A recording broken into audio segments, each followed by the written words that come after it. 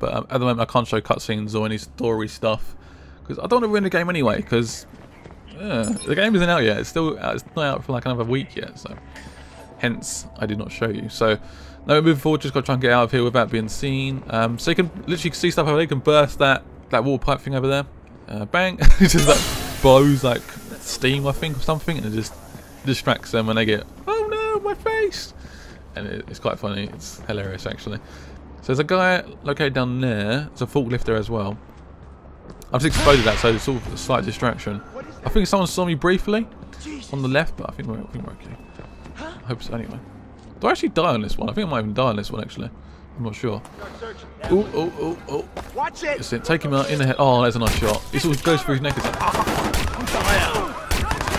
the enemies, like the guards and stuff, are actually quite intelligent. So I'm going to open the gate and just make a quick escape and just get out of here. So you can decide to kill all the guards and that will end the mission, or you can decide to escape the area. I've gone for the escape option, so I'm going to try and jump in the car and just literally try and get out of here nice and quick as humanly possible, and just zoom on out of here. Bang, and just destroy someone's poor car in front. So once you get inside the vehicle, it actually accesses the vehicle, so you can unlock it later on. So you can basically you can call for a vehicle. You can call up this guy. I won't mention the name. You can call up this guy, and you can basically get a free vehicle, which is awesome. So it will come to like where you are, and you basically unlock them by going inside the vehicle, or you can hack into people's phones and stuff. You unlock vehicles you can basically use in the game, which is awesome. Which is very, very nice. So this is like one of the performance cars, and it's actually very, very quick and very, very cool. But yeah, that's pretty much the mission. That's the mission over. I've escaped, and that is done. And now we move on to the basically it's showing the profile system within the game. So you press square or the X button on the 360, and it'll bring up this nice little profile system, which has actually got their name, like a little outline of what's happening, and also their age, occupation, and income. Why have they got my income for? It's quite scary. But this is basically a tool on his phone.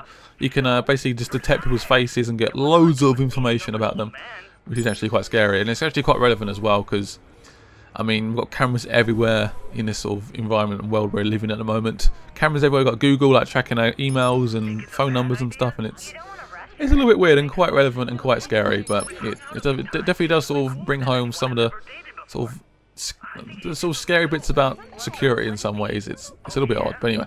But it's basically certain things have like a blue square, which will bring up a way of like basically making a submission. So this guy's saying, "Dude, what's the matter?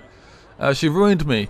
She won't get away with it." So something's happened, like a cheating, perhaps she's cheated or something, or doing it crazy. Calm down, man. Screw that. I'm not letting her get away with it, to kind of speak. But you get the gist of it. So the crime detected. You can decide whether you want to go with the crime or whether you want to just ignore it.